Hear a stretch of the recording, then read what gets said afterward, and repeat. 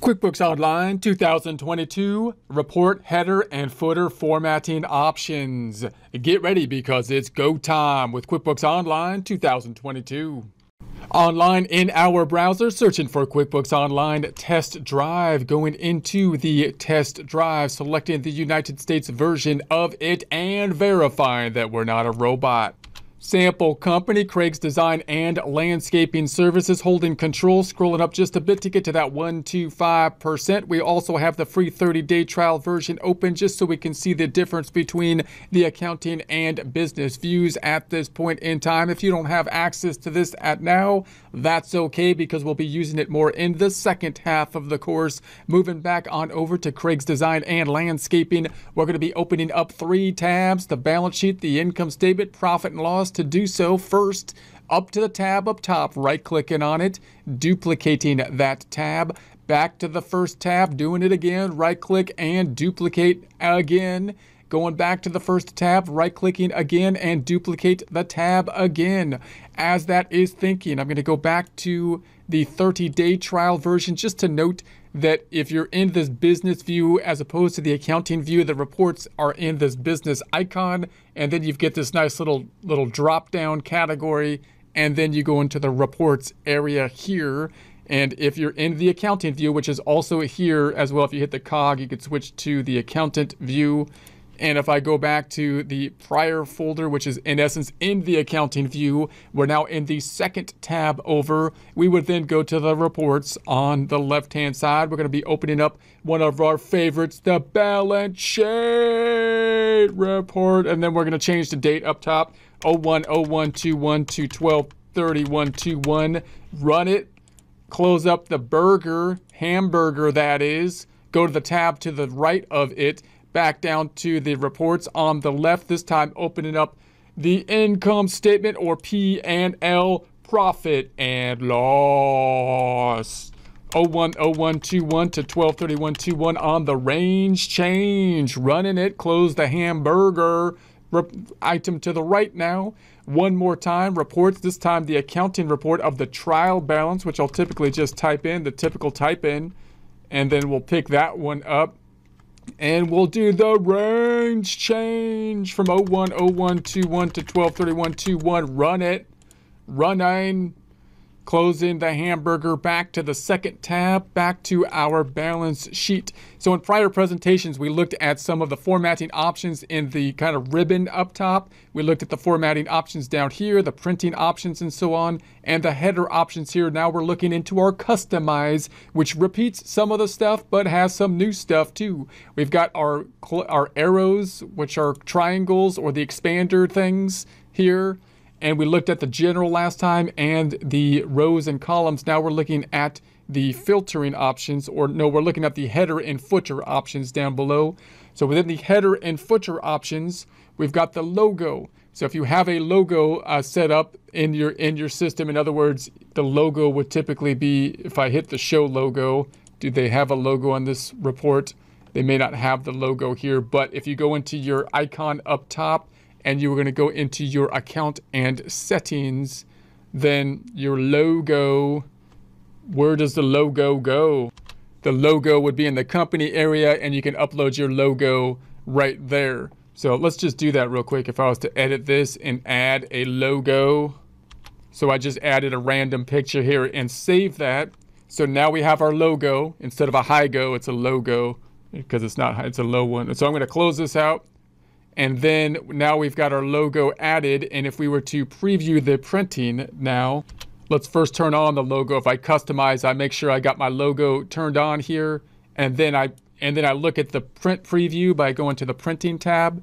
Then the logo has now appeared. There it is. I'm going to close that back out. If we turn that off, customizing up top, and we turn the logo off, then run the report, then no logo. No logo. If I print the print preview, no logo. All right, so we're going to close that back out. We're going to customize again and then scroll down into the header and footers. We got the company name. So we might want to put something different for the company name. For example, and from time to time, maybe you want like incorporated at the end or something like that. That will adjust the company name up top here. You can also adjust that by simply clicking on the company name and adjusting it here. You can also adjust the balance sheet item here as well. And that might be more useful on the income statement, because the income statement is called the profit and loss here. So if you wanted to stand out a little bit from other people using QuickBooks Online, you might then just call it an income statement. Income statement. And that's one way you can adjust that. You also may well need to adjust this second line when you do the comparative income statement. So or comparative reports in general. So if I was to hit the drop down, for example, and look at this on a quarterly basis, then I might want to name it, a quarterly income statement or something like that to indicate, and you can change it there. You can't change the date, which is kind of frustrating, because it would be nice if you could basically maybe even remove the dates, since you have the date ranges on down below. But we're going to go back to the first tab. Let's go back up into the customization again, and then go down to our header and footers. So here's where you can change the balance sheet item here as well. Once again, we can do it either on the report itself or up top. You can remove those two items if you don't want them by just unclicking them. And then we're going to say, okay, run it. And so now we don't have the headers at all. And then going back up top and customizing again, we're going to put those back in place. We would typically want those. And run it. So back to the standard, back to the default again, customizing the report. Let's see what else we have here. We've got the report period. This is the report period here. So then we can run that. That does remove the report period. Okay, so we can't change the report period, but we can remove the report period, which could be nice once again if you had something like a comparative report here. I jumped over to the income statement, where you've got the dates up top, and this period might not then be the correct or most relevant period. So you might then go up top and say, okay, I'm just going to customize the report and remove the period altogether. It's not needed, it's not helpful, and it's possibly harmful, and therefore removing it. Confusing. It's confusing. Back to the tab to the left, going back up top, we can customize it again, and we can put the period back. So let's say that period has now returned to us. It has returned from limbo, reappeared, and is just as good as it was before. No problem. So then we've got the date prepared, the time prepared, and the report basis. These are items that will show up when you print this. Let's look at the print preview and see these items: date, time, and report basis. I'm scrolling, holding control and scrolling down, and then down at the bottom we've got Thursday, January, and so on down here. So you could remove that by going up top and say, I don't want that on my report. So we're going to say, let's get rid of the date and the time, and we already had the report basis gone. Let's turn on the report basis just so we can see that change. Run it, and then we'll go to the preview again, scroll down to the footer area, to the foot of it. Now it just says accrual basis, and it removed the date and the time. You probably don't want the accrual basis there either, so we'll take that off. Don't need that stuff. Don't need it. Why? So we're going to go up top, scroll back down, get rid of the report basis, and then we've got the alignment. The alignment could be centered. We could left align it. We can right align it, and then the footer, same things on the footer. So obviously if I had my footers in place, you could put them in the center. You can right align the footer, for example, and you have some flexibility with regards to them. So if I go back into the report and scroll down to the bottom, to the foot, that's where its foot's at, like at the bottom, like most feet at the bottom of the, so there it is. We're going to close that back out. So that looks good. And so then again, so on these headers and footers, you can change some of the headers up top, and you can change some of the headers here. And also note that you have that edit titles area, which might allow you to change some of these items.